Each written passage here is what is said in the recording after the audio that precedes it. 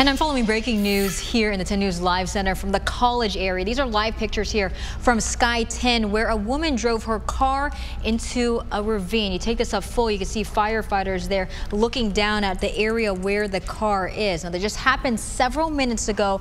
The woman appeared to be okay. She got herself out of the car. She seems a bit dazed, but they are trying to get her to safety so that she can be checked out. It appears that only one car is involved. This is a 54th and Montezuma. Something we'll continue to watch here in the 10 News Live Center. But if you're heading this direction, Jason, to Virginia, you can see there's a lot of activity. So something you might want to avoid until this is all cleared up.